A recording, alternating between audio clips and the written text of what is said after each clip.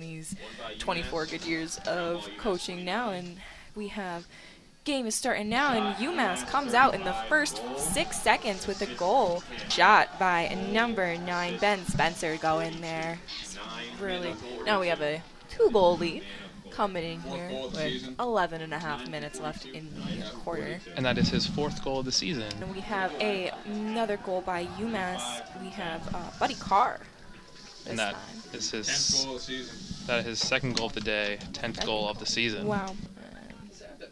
And we've got Chris Connolly with the shot assisted by Jeff Trainer for the Minutemen's 5th goal of the game. And as we see, the cross-check is normally a penalty that comes when it's a missed opportunity and you're trying to really have almost a make-up play. But in essence, you're giving yourself a double negative.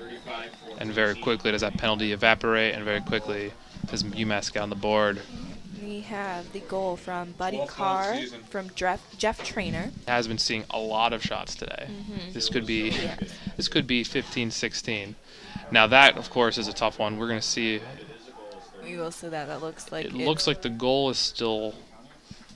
Looks like the goal was good. Came from Jesse Lung. Again, good job, Jesse. Proud of you. And even the defense, a triple team now.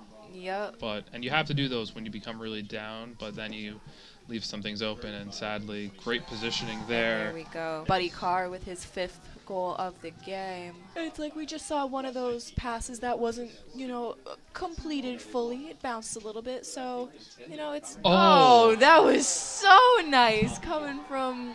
Shane Rinkus. Shane Rinkus? Senior long stick player, and that was... Those are the goals we like to... Those are we've been mine. Waiting for.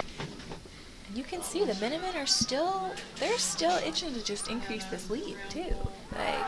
And there it was, off by number 20, Michael Biddle.